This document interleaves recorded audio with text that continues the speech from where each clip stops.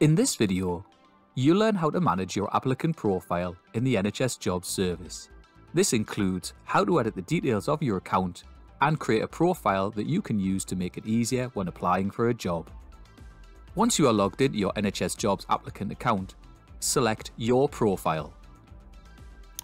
Here you can add or edit information about your qualifications, training, job history, and equality and diversity questions that you can use to automatically populate answers when applying for jobs, making this easier and quicker to do.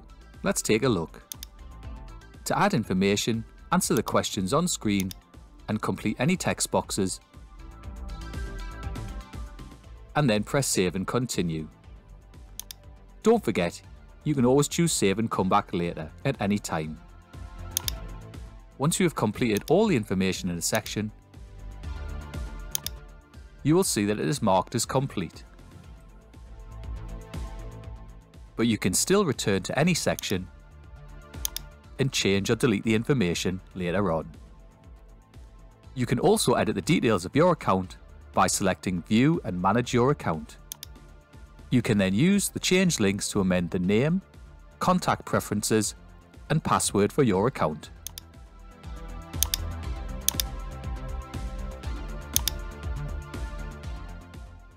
And finally, you can download your profile as a PDF from the Download My Profile link, and then selecting Create Profile Download. To view the download, select the link on screen.